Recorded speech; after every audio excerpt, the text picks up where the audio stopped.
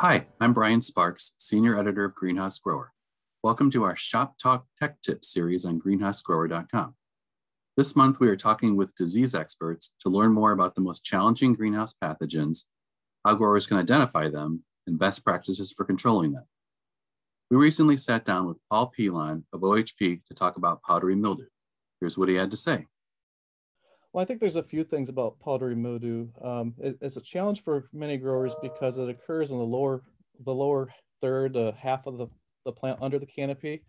So when we walk by our crops, it's easy to see the things that occur on the top of the leaves, but not necessarily what's happening below. So I think by time powdery mildew is detected in nurseries and greenhouses, it's already established and on its way to really become a colonized over the leaves and affecting the plant quality. So where it occurs on the plant is a real challenge.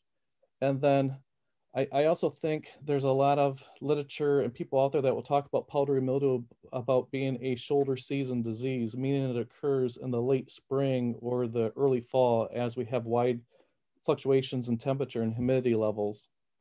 However, this disease can occur throughout the entire growing season, especially when you're in cover production facilities. This is a disease that, unlike most fungal pathogens that require leaf wetness for several hours, powdery mildew germinates, the spores germinate when the relative humidities are high.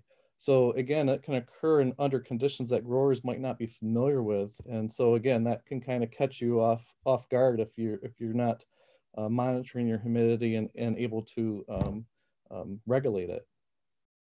We have a new fungicide coming to the market. We're introducing it this summer, in fact. So June, July, just in time for Cultivate, we'll be introducing it. The trade name is Sado. It's a pyrophenone is the active ingredient. What's unique about this product is the first fungicide in the new mode of action group 50.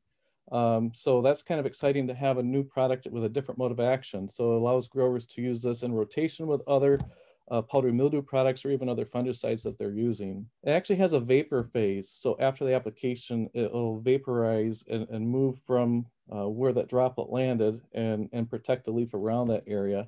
And this can be important where, growers don't necessarily have great coverage. So it can kind of cover some of our sins of our applications. It acts as an antisporulent, which stops spores from germinating. And of course, without germination, we were not going to have infection. It actually kills cells of the pathogen itself, so we don't have that future mycelial growth, and that halts the colonization. It stops the aprosoria from developing and penetrating into the plant, and reduces future spore development. Growing plants at a wide spacing is going to increase the amount of air circulation or movement around the leaves and decrease the humidity that's occurring again at that bottom third or half of the plant. So that's not always an option, but spacing's a good tool. Increasing your air circulation, maybe installing horizontal airflow fans. And if you're in a facility where you're able to provide humidity control through humidity purges, that's going to be your number one tool I would recommend before you even get to some of the preventative and curative fungicide possibilities.